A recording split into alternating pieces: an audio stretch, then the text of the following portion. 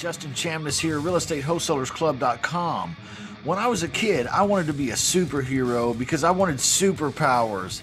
Then I realized, we all kind of have superpowers. What's that one thing that you're great at? What's your superpower? Let's talk about it right now.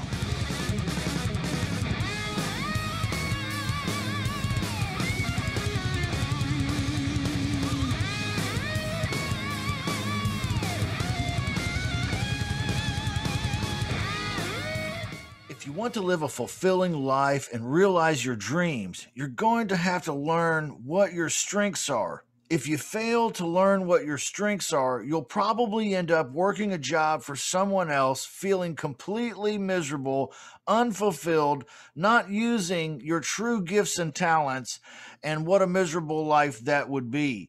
But when you do find your true strengths, you can really dial into the things that make you unique and special, the things that make you excel. So here's a few ways to identify your strengths.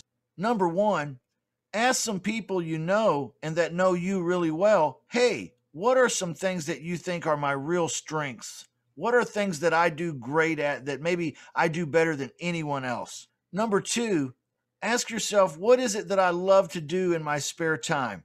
What is it that I can spend hours and hours doing without even realizing the time is going by? Number three, ask yourself, what are the things that I can do easily that I know other people can't do very easily?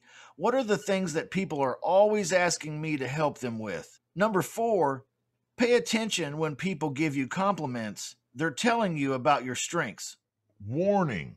Please do not consider any strengths that you think of as insignificant. Small strengths can be used, capitalized upon to create great results. For example, you may consider it an insignificant thing to have a strength when it comes to reading books and studying. That sounds like a small thing, but if you were to focus your strengths on studying and reading the right books that would lead you towards your goals, just look at what a difference that would make that those who lack your strength will never realize. Now I want you to consider playing to your strengths. What things in your life could you be doing different that will utilize your strengths and gifts better?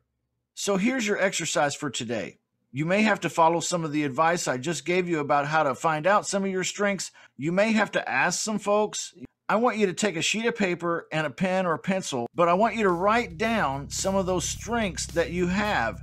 Then I want you to ask yourself, am I spending my time using these strengths or am I not using these strengths?